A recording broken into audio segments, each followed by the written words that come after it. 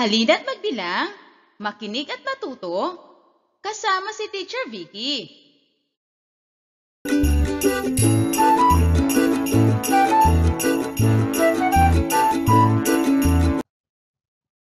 Magandang araw! Kumusta na kayo? Sana'y nasa mabuti kayong kalagayan. Ako si Teacher Vicky, ang inyong gurong lingkod na maghahatid sa inyo ng kaalaman sa asignaturang Mathematics para sa ikalawang paitang. Ang pag-aaralan natin ngayon ay tungkol sa pagbibigay ng bilang at paglutas ng suliranin kaugnay ng pagkuha ng area gamit ang square tile units. Ang aralin ito ay napapaloob sa Quarter 4, Week 7 at ito ay MELC-Based. Handa na ba kayo? Tara, samahan niyo akong alamin ang aralin. Sa araling ito, matutuhan mo ang pagbibigay ng bilang ng area gamit ang square tile units. Tingnan ang halimbawa. Pag-aralan natin ang grid mga bata. Makikita mo kung paano inilarawan ang pagkuha ng lawak at haba ng isang bagay. Gamit ang square tile units, masusukat natin ang area o laki o lawak ng isang bagay o lugar.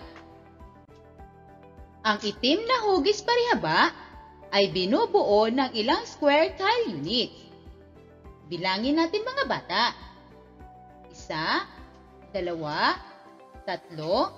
1, 2, 3, 4, 5, 6, 7, 8, 9, 10, 8 square tile units. Ang gray na hugis parisukat ay binubuo ng ilang square tile units. Bilangin natin mga bata. 1, 2, 3, 4, 5, 6, 7, 8, 9, 10, 11, 12, 13, 14, 15, 16. 16 square tile units. Ang puting hugis parihaba naman ay binubuo ng ilang square tile units. Bilangin natin. 1, 2, 3, 4, 5, 6, 7, 8, 9, 10, 11, 12, 13, 14, 15, 16, 17, 18, 19, 20, 21, 22, 23, 24. 24 square tile units.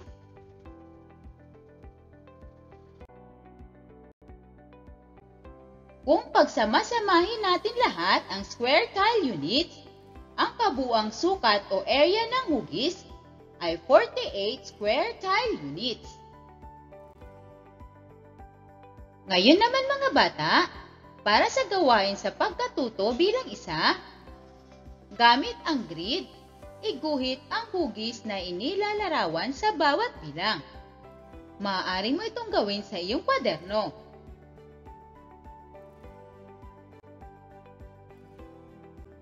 Narito ang grid.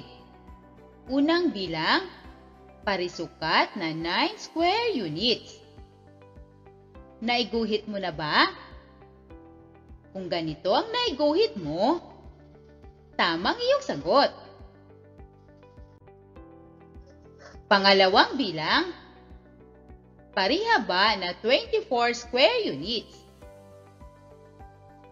Nakaguhit ka na ba? Kung ganito ang naiguhit mo, mahusay. Tamang iyong sagot. Pangatlo, parisukat na 16 square units. Naiguhit mo na ba? Narito ang tamang sagot. Ganyan din bang naiguhit mo? Magaling kung ganon. Pang-apat na bilang, parihaba na may lapad na 5 units at haba na 8 units.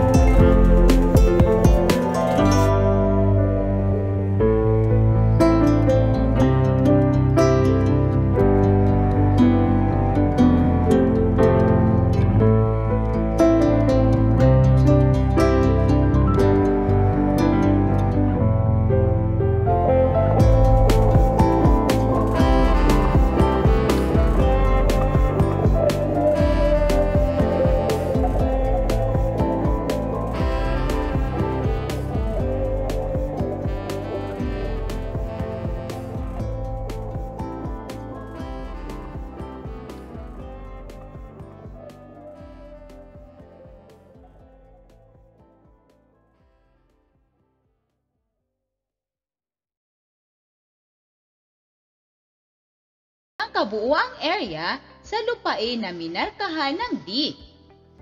Gamit ulit ang kahon na ito, alamin natin ang area.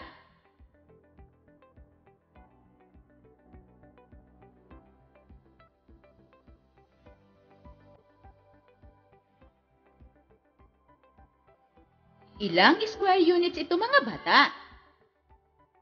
Magaling! 12 square units.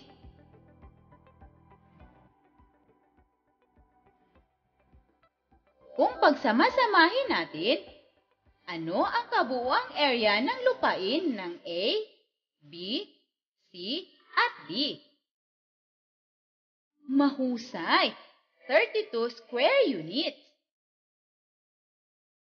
Para sa gawain sa pagkatuto bilang 3, pag-aralan ang floor plan ng bahay na nakalarawan at pagkatapos ay sagutin ang mga tanong. Isulat ang solusyon at sagot sa iyong kwaderno.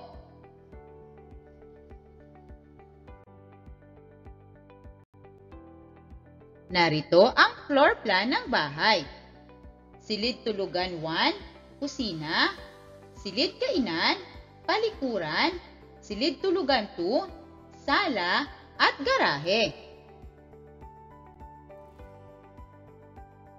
Ano ang area ng bawat bahagi ng bahay? Bilangin niyo ito mga bata at isulat sa inyong kwaderno ang sagot. Naisulat niyo na ba? Magaling kung ganon. Sa silid tulugan 1, 25 square units. Sa kusina, 15 square units. Silid kainan, 25 square units. Sa palikuran, 12 square units. Sa sala, 45 square units. Sa silid tulugan 2, 30 square units. At sa garahe, 18 square units. Ganito rin ba ang sagot nyo?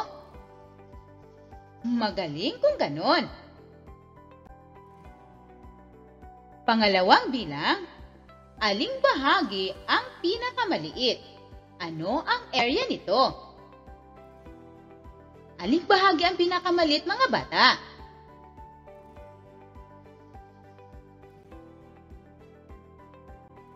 Tama, ang palikuran. At ang area nito ay 12 square units. Tingnan ang bahagi ng kusina at garahe.